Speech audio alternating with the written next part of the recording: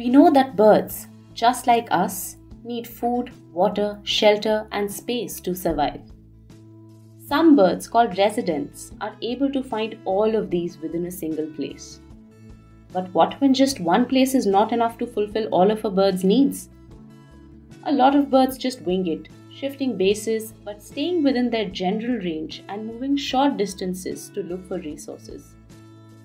But when these movements start becoming predictable, meaning that they happen at a specific time of the year and between specific places, it is called migration.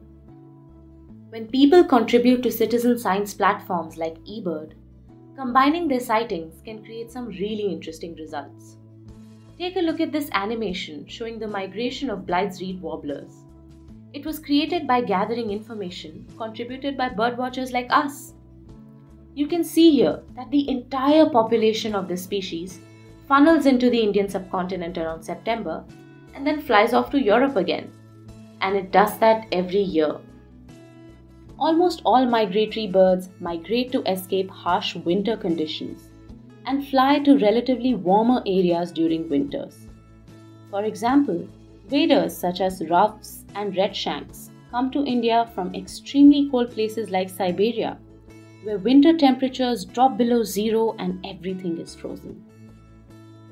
A lot of bird species migrate within India as well. Birds like flycatchers fly to the Indian peninsula from high up the Himalayas in winters. But there are some birds that migrate to India in summers too. Have you seen the pied cuckoo that flies all the way from Africa?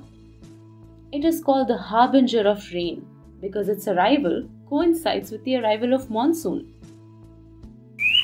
So what triggers migration and how do birds prepare?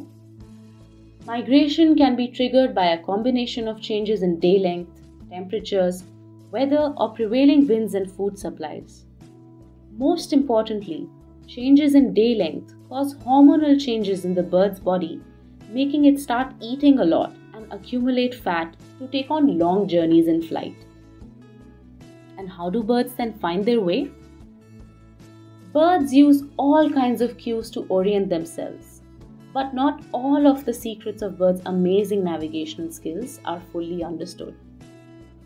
Birds can get information from the sun, the moon, the position of stars, or the Earth's magnetic field, and they can combine several different types of this information to navigate. When traveling between their summer and wintering grounds, birds don't choose their paths at random.